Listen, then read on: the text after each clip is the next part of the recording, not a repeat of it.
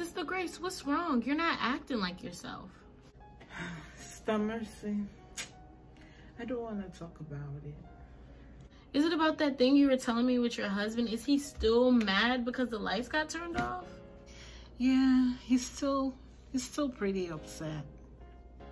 Sister Grace, how much did you give? How much exactly did you give in the service that made your lights turn off? It was $2,700. $2,700? You gotta be kidding me. But I went to a church service. The man of God said that because it was the 7th month and the 7th day, we should give an offering in the multiples of 7.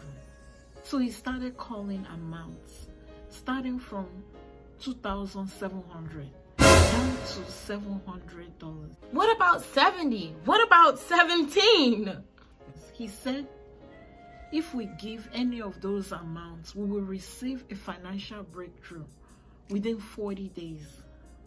So, since I was desperate for a financial breakthrough, I gave $2,700, which was all I had, like the widow that gave her last mite. I even marked it on my calendar. 40 days time, I will receive a financial miracle. Sister Mercy, I waited. Nothing happened. And so I went back to God. I prayed. I said, God, the man of God said I will get a financial breakthrough. I gave all I had. I didn't get the financial breakthrough. And God asked me, he said, did I ask you to give that amount?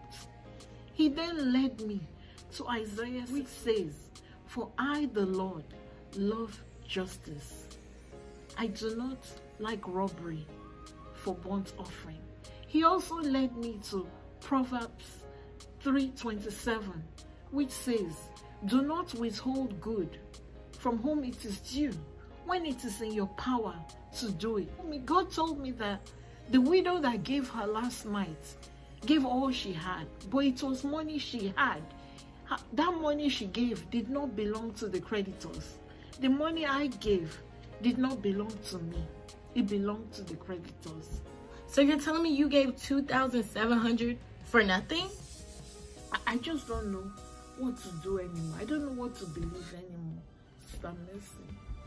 Sister Grace, in the Bible, do you remember where it says in Ephesians 4:14 that then we will no longer be infants tossed back and forth by the wave and blown here and there by every wind of the teaching and by the cunning and craftiness of people in their deceitful scheming? Sister Mercy, that is so true. That is so true. God will continue to guide us.